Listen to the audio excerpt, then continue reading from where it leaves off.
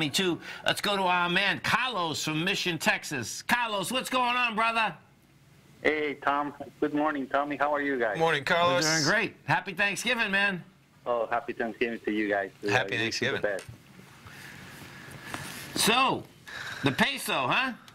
Yes, you know that this time of the year, I'm very concerned about the peso and because the relationship that has with the dollar.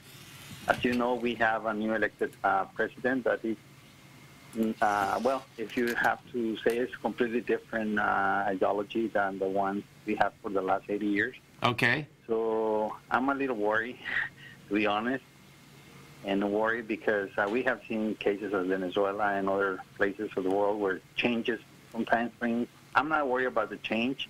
I'm worried about the expectations that sometimes are too high.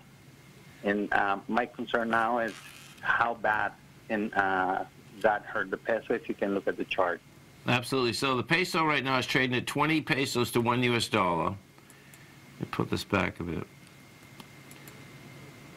I actually like how it's, well, actually, hold it. 20 pesos to $1 US. Oh, I see. 20. Yeah, so it looks to me like we can go to 21 pretty easy. Pull this back a bit. Because the reality, I just want to get this straight. So as the peso goes up, that means it's getting weaker, right, Carlos?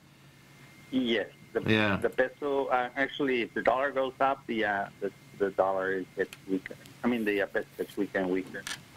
And before the elections, it was strong. I remember I spoke to you. And yeah, we're down to 10, right? It was very Oh, good. not 10, no. About 18 or something like that. 18. Right, yeah. right. And after that, it spiked. There was a cancellation of the airport, and it was a project that it was ongoing, and it hurt a lot of construction companies, and I see. Cemex was hurt really bad. Yeah. It was one of the most damaged companies, and Carlos Slim got a real big reversal on his investment.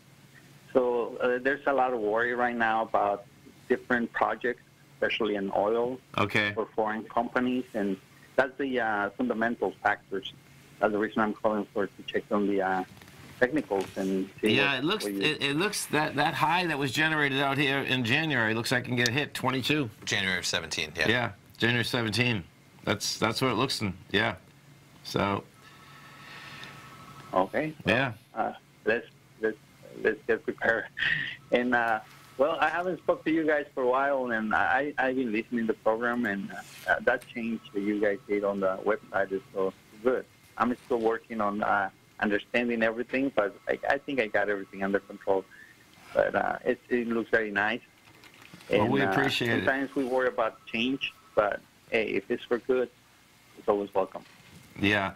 And how you feeling, man?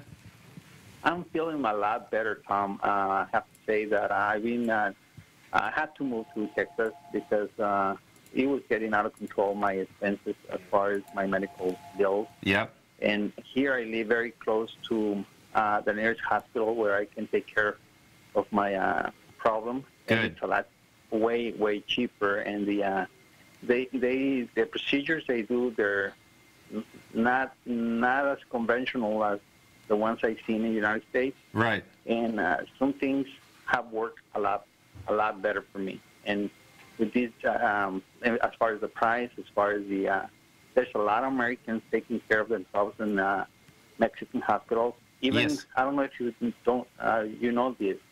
If you live in Mexico, it doesn't matter if you're Canadian or American, just for being a Mexican resident, a resident of Mexico. Yep.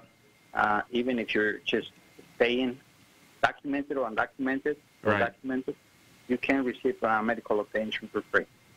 Yeah, no, you know, at a club that I belong to, right, there's a couple guys that told us the story, right? This one guy, great guy, he had like huge problems with his hip, right? And so I know about this because he went home and they, what is it, the stem cell deal, right? Yes. And bottom line, man, he's good now. It's like, wow, man. I mean, and it was that dramatic. I mean, because this poor guy, when you're working and something's wrong with your hips, folks, it's painful, like in a huge way. And I saw him, and I says, okay, tell me what happened. He told me. I says, man, this is amazing. And just like you said, there's some unconventional deals there that are working that, we just don't do yet, so. Yes, and many of those benefits are available for any person who resides in Mexico. And the other thing is, as far as here, well, my premium is $1,400 a month of insurance. Yep. That I still pay, plus co-payments. And sometimes all those payments are, it's just unbelievable. Right. Very, very difficult to handle. And I understand why a lot of people, especially older citizens, are retiring in places like Puerto Vallarta. And oh, for sure, places. man. Yeah. Yeah. It's gorgeous. I know. There's no doubt, man. Yeah. Whole different ball game. Well, you sound strong, man. So that's freaking awesome. That's... Yeah. Yes, definitely. I'm getting way, way better. Yeah. And I really appreciate everything, all the support from the Dan and from you guys. And I really want to thank. If I don't talk to you guys, I want to thank completely the people who work with you. Very kind and humble people. I really appreciate every time I give a call. Last time I spoke to Tommy, he was right on the phone. He recognized me, and I was helped by him, and course, right. very That's professional. awesome. Yeah. I know you're a very proud parent of Tommy. It's a beautiful thing. That's right. He's a very good man. Thank you, Tom. Thank you, Tommy. And it's always a pleasure, a Carlos. great weekend. Thanks for calling, man. Great to hear from you, Great Carlos. Thanksgiving weekend. Have a great Take Thanksgiving, care. man. Bye. Bye-bye.